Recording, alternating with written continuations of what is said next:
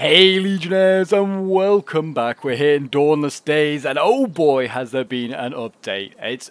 The new update is out. It's 0.80, and oh, it is a big one. We've got so much stuff to cover. I'm going to try and sort of do this in a very small and condensed sort of video. I don't want to kind of like lengthen it out, but I'm going to hit all the major points of what is to come in 0.8. It's adds so much like new flavor, and I feel like adds a lot of sort of like lore as well to the mod, especially since there are like a whole bunch of new heroes. I'm gonna put up a whole list of things, hopefully on the screen now. Hopefully post credit, Pope has remembered to do it, of things that are going to be added in Dawnless Days, and then I'm going to kind of give my sort of like go over some of the units and also kind of like give my sort of views on this update. But certainly, if you want to see more Dawnless Days stuff, I've got a whole bunch of replays already, especially sent by the devs, to check out and cover. So yes, if you want to see more Dawnless Days, more Lord of the Rings action, then do remember to leave a like, subscribe if you're new on here, and comment to show support is very much appreciated. And let's get straight into the action. And as you can see, we have got Boromir here on screen. Boromir is one of 11 new heroes that's been added. I've got a whole list of them, and I'm going to probably like show off a few of them. But yeah, we have got Boromir here. We've got Faramir, Denethor, Imrahil, all 4 new Gondorian like generals, which is great. So yeah, they've got various different heroes with different bodyguards. So yeah, like Boromir here has his own like Osgiliath veterans, look awesome, and they're kind of giving like, I mean, look at this guy. He's got an eye patch. That is badass. I mean, these guys have seen action in Osgiliath. I'm looking forward to seeing whenever that map comes out. But yeah, these guys look badass. It'd be cool if you could get them just as a unique unit. But yeah, the Boromir is one of 4 Gondor heroes that's been added. We then also have Thranduil that's been added. We have Belzagar with Kahar, which are, I believe, Umbar and not Umbar, sorry, Harad, and also Easterling generals. And then we have Erkenbrands. We have another Rohan general, and then also we have Legolas, Othrod, and Brand. So yeah, well, Othrod is really Gothmog, I think he's like called in the films, but yeah, I think he's called Othrod. So he's that beautiful looking boy that you see in the 3rd film of Lord of the Rings. And then yeah, we have King Brand, who's fighting alongside Dane. And yeah, I'm gonna like go through some of the other cool stuff that's been added as well. But there's a whole bunch of new units, and also there's some other very exciting stuff to show off as well. But yes, I hope you guys are looking forward to seeing some of this content, and I'll see you guys in a moment. So the first faction we're going to look at that gets us so much love in this new update is the Wooden Realm. Probably one of my favorite factions. Certainly my favorite Elven faction, that is for sure. I love playing as these guys, and I'm really glad to see they're getting a lot more lower tier stuff now added to their roster, along with a few other things as well. Just to kind of like give them some other options when maybe it's like a lower funds game, or you've got like a little bit of cash left and you've got nothing really to spend it on apart from maybe upgrades. So yeah, these are Sylvan Arch. They are Levy Bow infantry unit. They are going to be added to the game. Again, it's like I said, they're pretty like well, they're just cheap infantry, like cheap bows. They're probably better than the average like Levy Bow units. They actually could be quite good, especially since bows are really strong in Dawnless Days at the moment, and they like, you know, if they hit anything with a 0 missile block chance, they're going to do a lot of damage. The next unit is another bow unit. These are Lasgalan Rangers, which I believe are basically just... we have like Forest Rangers already, but now there's Lasgalan Rangers. I think these are new. Certainly, if not, they're just renamed. But I'm pretty sure these are a new unit. So they're, I think, a little bit like... I don't know. I think Forest Rangers are maybe just cheaper now. I don't know if there's much of a difference. But yeah, so these guys, they look very similar, that's for sure. Another bow unit that's been added, which is quite cool. And then over here we do have another cheap spears, Sylvan spears. I believe these guys are also new. They definitely look it. They definitely they have like the same shield though as like the other like cheaper spear that's available. Which is also, I've forgotten their name, but yeah, the Sylvan Spears, they're cool, very new. I also like they've got like female like warriors now fighting for the elves, because you know both elven men and women did fight, which is quite cool. They managed to get that in there and sort that out. And we do then have, as you might be able to hear, horses. We have Elven Cav now for the Wooden Realm. We have Forest Riders. These guys are looking very fine. We've got like the last garlands of armor going on, so like the mid-tier sort of armor, shields and spear. So I think it's just a spear cav. It's not a shock cav. Still very good though, and it now obviously gives a bit more options for the Wooden Realm in a land battle, which is what I'd love to try and use them in, is a land battle. Try and get these this cavalry actually operational. I feel like with support of like the archers and like maybe some shock or spears, these guys. I think Wooden Realm could start to slay on the land battle scene rather than just in a siege. So that should certainly be interesting to see them. And then there's another cool unit, another bow cav unit has been added to the world of Middle Earth to challenge, I guess, the reign of tyranny that Imladris and sort of like Khan and Harad control in that sort of area, and that's the Girth Lagor. I don't know if that's how you say it, but that's how I'm going with. And yeah, they're a very light bow cavalry, and yeah, they certainly should add a little bit of spice and interest to this faction as well. I'm loving like the armor and the details of these units. Again, looks amazing. And yeah, big fan of like this unit being added. I'm definitely gonna have to try Wooden Realm very soon in like a stream or in like in a custom battle or sort of like a custom scenario. It certainly is gonna be really cool. And then the I mean, there are obviously two generals you can bring, but Brandwell we basically already had with the Elven King. He was basically, they've just renamed him, and it's still the same unit. But here we have Legolas. So he is using the Lasgarland Rangers as his bodyguard, which is why I believe the Lasgarland Rangers are a new unit. They definitely are looking different to the Forest Rangers. Unless they've changed the Forest Rangers around, I don't know. But yeah, he's looking a little bit scary with those eyes. There is Legolas, but he's certainly looking very, very cool. And I'm glad that he's been able to look at his huge-ass bow. I think it's like the bow of the Galadriel that Galadriel gifted him. Yeah, they look very, very cool. But yeah, the Wooden Realm, they've got no other real changes to their roster. They're all the new units, so they're starting to get a bit more of a beefed up roster. And oh boy, am I glad for that. And anyway, the next sort of addition that I'm going to show off to you is also very, very cool.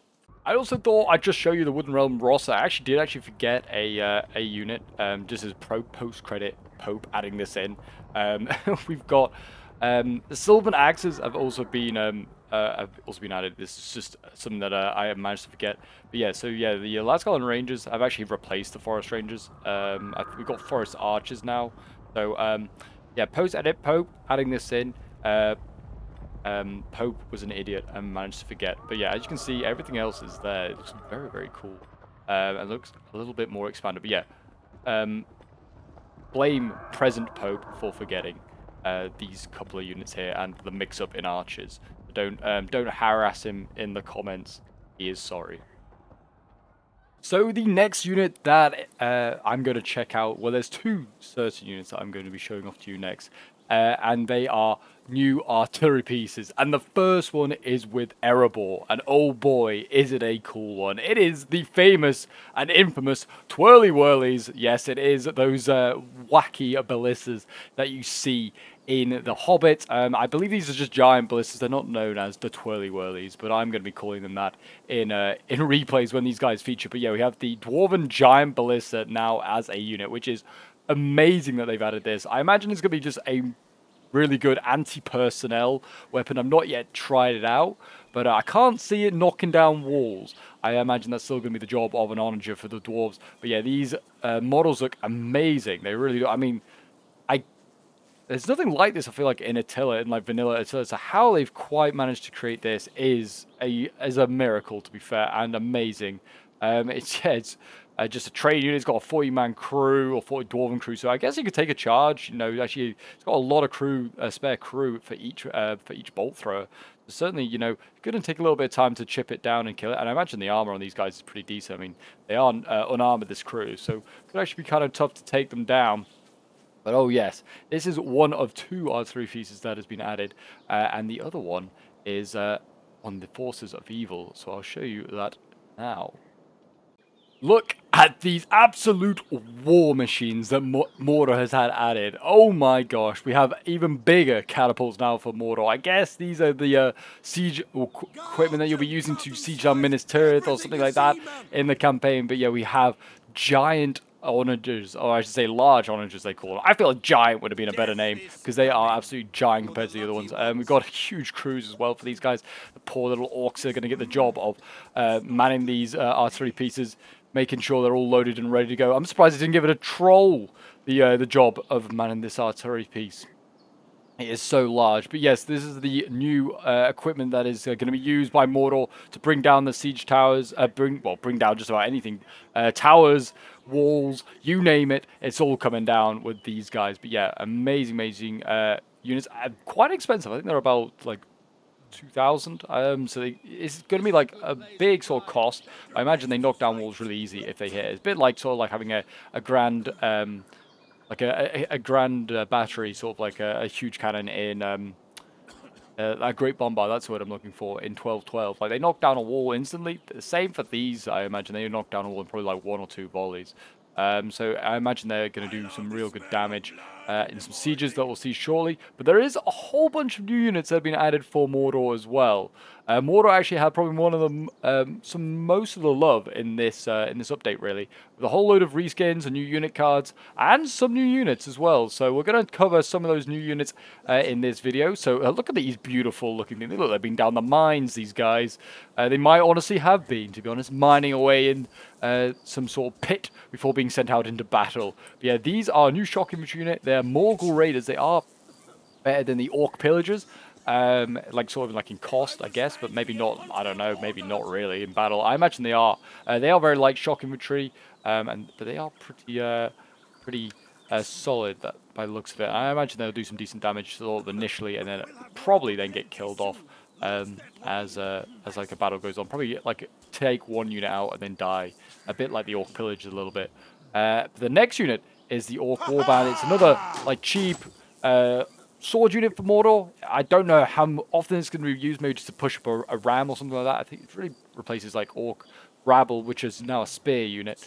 It might have been for a little while, to be honest. I just never see them get brought really ever at all. But yeah, this is probably another unit that's just going to be used to support, like, I don't know, throw in for, like I said, a ram or maybe like a first wave just to soak up some ammo or something like that. These guys are destined to die. They're not going to get many kills in a battle, I'd imagine. But they are heavy melee infantry, which is quite surprising. I guess it's similar to the Gondor militia in that sense. So maybe they'll surprise me. We'll have to see them in action. The next unit we have is also another sword unit. So we have Morgul orcs here. They kind of give me, look at them. They've got like the beaks that like Frodo has when he has his like disguise of his helmet on in Mordor. So that's kind of cool. I do like that they've added them. They all look like they've got that sword. Oh, actually, no, that's a bit more like the one that Frodo has, I feel like. But yeah, they all look like they've got like a bird feature going on. But yeah, these are the Morgul orcs.